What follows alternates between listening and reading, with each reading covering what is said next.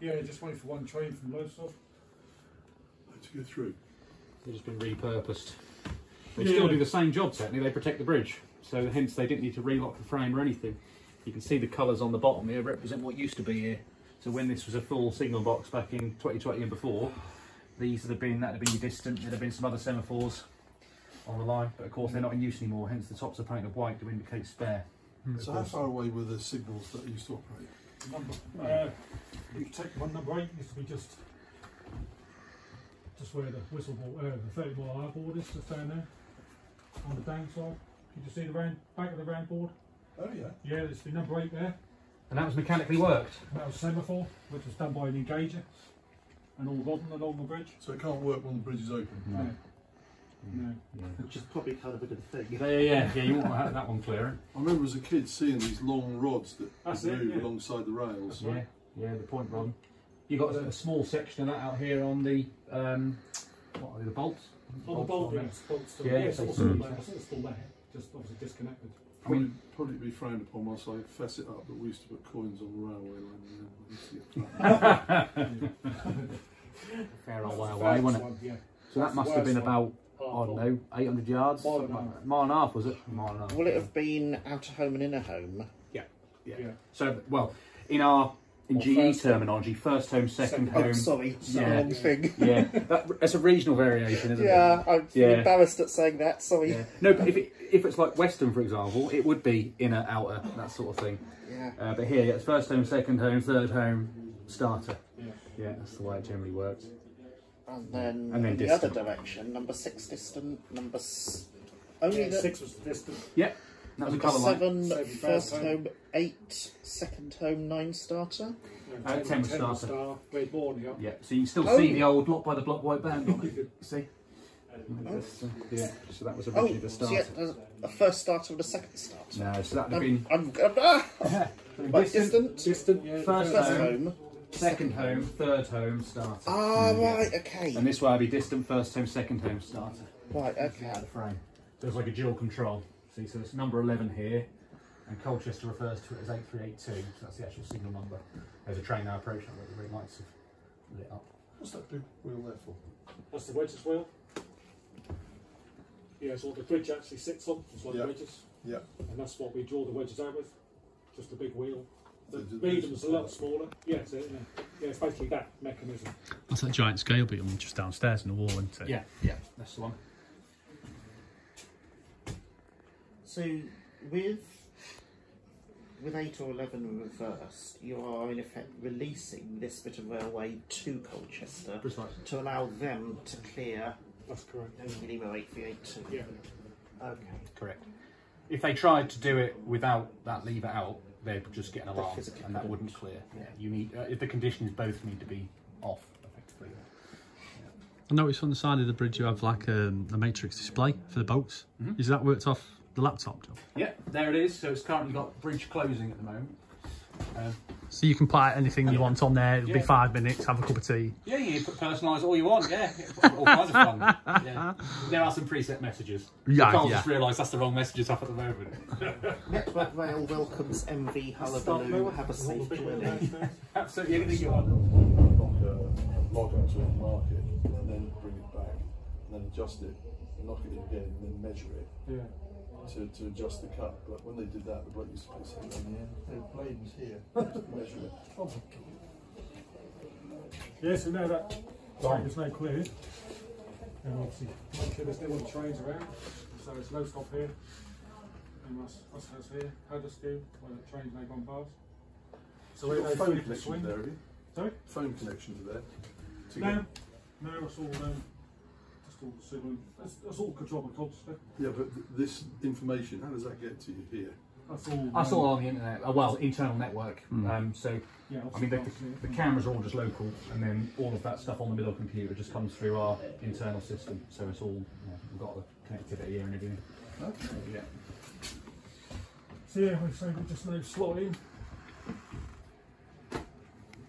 That goes on the back lock for a couple of seconds, just to give you a little bit of extra safety.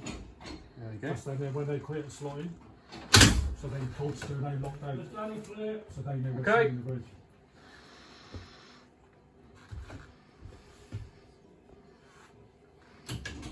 So then the bolt lever, we've got 2 bolts. We've got one on the downside at the far end. That's inside the 2 rails. And then the same on the upside. It's basically a bar that's on the land side that slots into the bridge, that holds in position. That gap between the rails looks like about 2 inches. Yeah. Does that close up in hot weather? Yeah. You'll see the indicators on the wall over there. Look. There's a row of indicators on the board.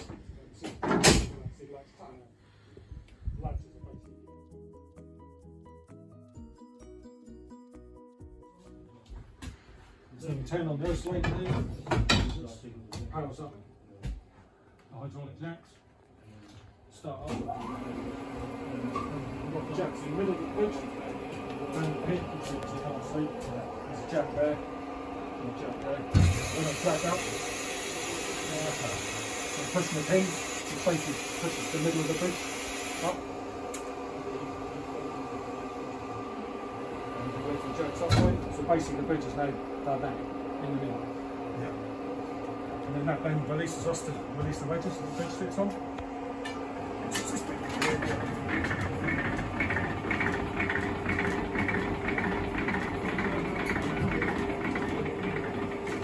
indication on the wedges, we'll just hang them again as they out. And then release the jack, and then you'll see the ends of the rail come up each side.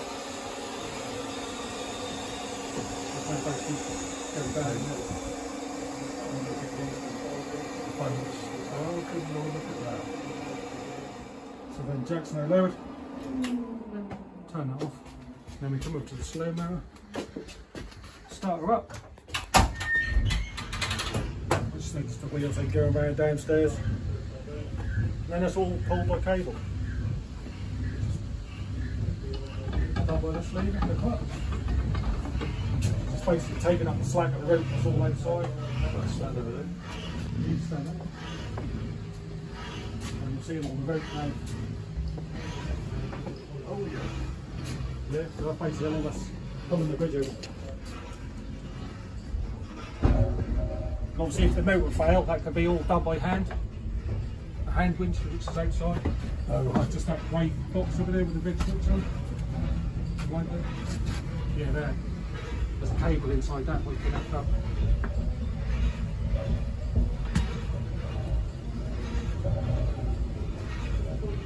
Something, but I don't know what. What's that?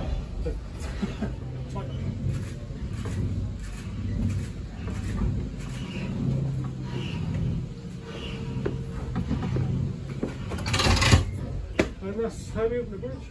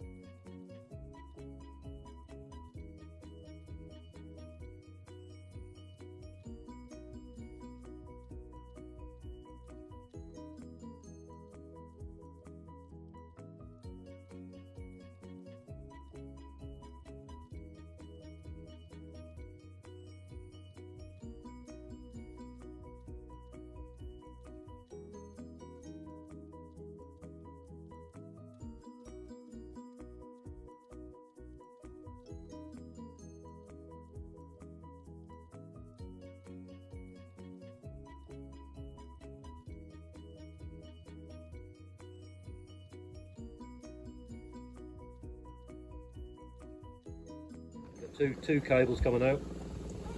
One goes to there and pulleys. Obviously, one goes under, goes just the opposite side. So it's basically like a cable car. One pulls, one takes the slack, and vice versa when it comes back. Do you raise the bridge on a thrust bearing, or is it always just on the bearing it's on? No, they're on. God, look at them. I was talking about them a minute ago. Jacks. You've got 4 jacks inside. Yeah. When you go upstairs, you'll see. I'll show you. Yeah. There's a little video screen. Yeah. Which you can see them on. Yeah. So they'll raise. They'll push the bridge up. Yeah. Then obviously you pull the bolts out, the clamps out, and then they lower the jacks. Obviously that's ready to swing them. But Carl will explain it more to you because he's more phased. So the jacks basically hold the vertical like the 4 chains then, is But that? basically, because it's simply pivoted, you need to jack it up. Basically, because the bridge goes like that. Flexes. Yeah, flexes. So you need to jack it up, take the bolts out.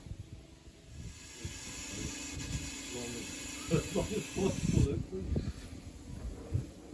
But the big thing with these is everything's riveted. It's not welding. There's obviously some welding it somewhere, but everything's riveted. So obviously lasts longer than a weld. So, they obviously thought about that side of things. You thought round here closure is a big risk. When you did stand back from the cable, what was it? Single equipment size, or What was that doing there? that's releasing the bolts. That's what raises the jacks and bring the jacks down. That's the reason the jacks are raised there as well. But the best of it is, as you can see, the original. You've got the 2 follow wheels on the end. You've got 2 winches with the cable this end, side and that side. Obviously, to either pull or take up the slack. And you've got the gear mechanism in the middle. Clutch. And so in 1905, what drove that gear? This will be better. Born in his summer house. All clear? You're all clear, yes, sorry, all clear.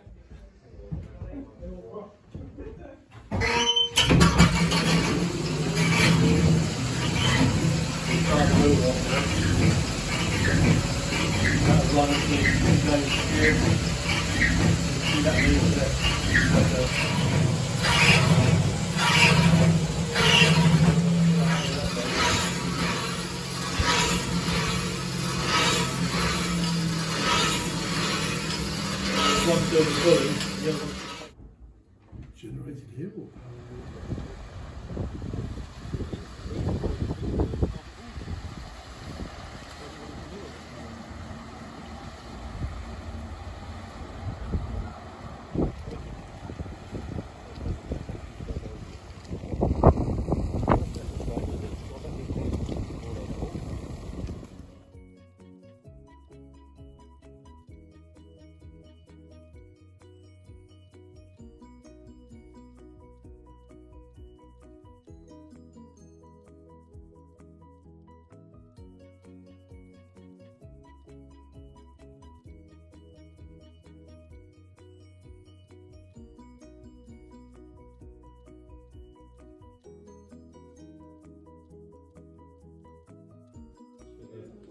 signals, and you put them back before you swing to make the conscious signal that can't come off.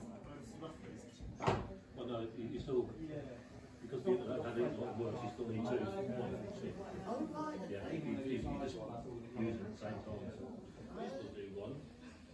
But I'm sure it's much easier. It's simple. Boxes on your life belt, I gotta say. No.